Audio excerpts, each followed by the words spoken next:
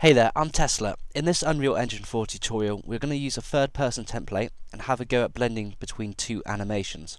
So for this, it's going to be a walking and running animation. So this is done by using a blend space, which is already set up within the template.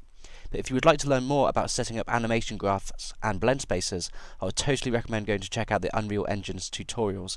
They have a great set of tutorials showing exactly how to set up a third-person game from scratch.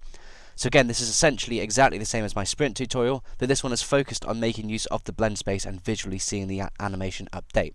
So let's jump right in.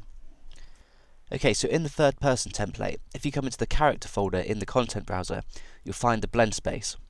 So if you open this up, you'll find that it has speed 0 and speed 375. So if I put my mouse just here, you can see he's running. If I gradually come and bring it down, you can see slowing down into a walking animation.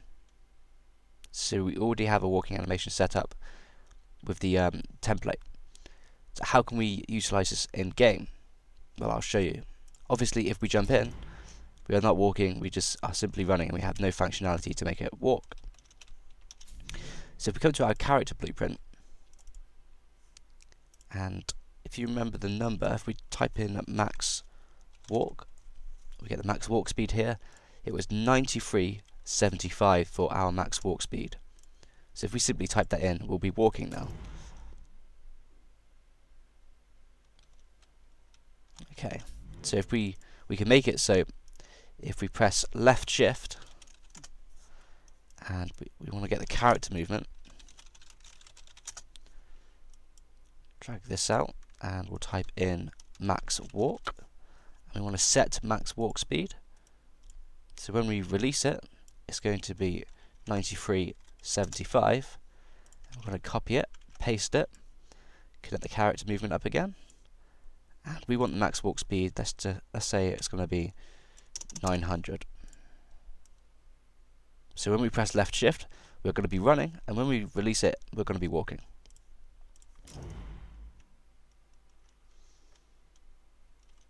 So we're switching between those two animations there.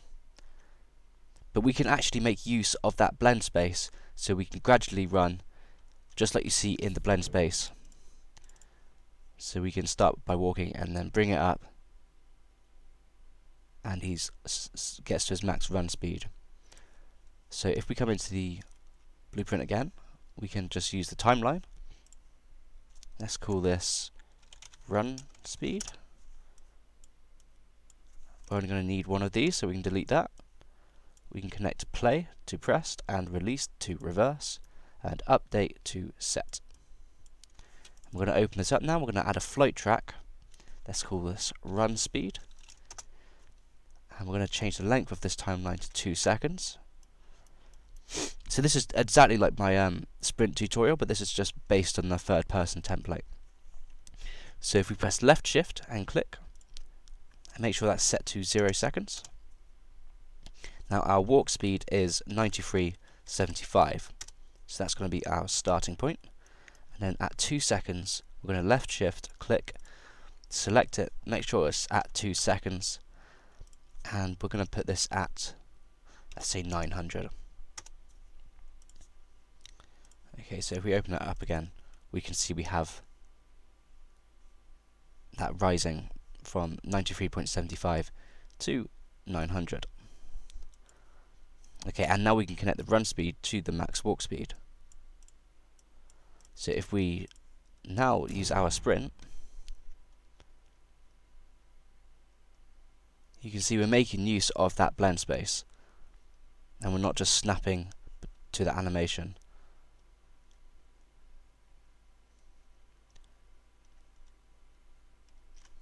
Okay guys, well I hope you enjoyed this tutorial, just looking at how to utilize that blend space. Make sure you stay subscribed for all my future tutorials, and thanks for checking it out. Cheers.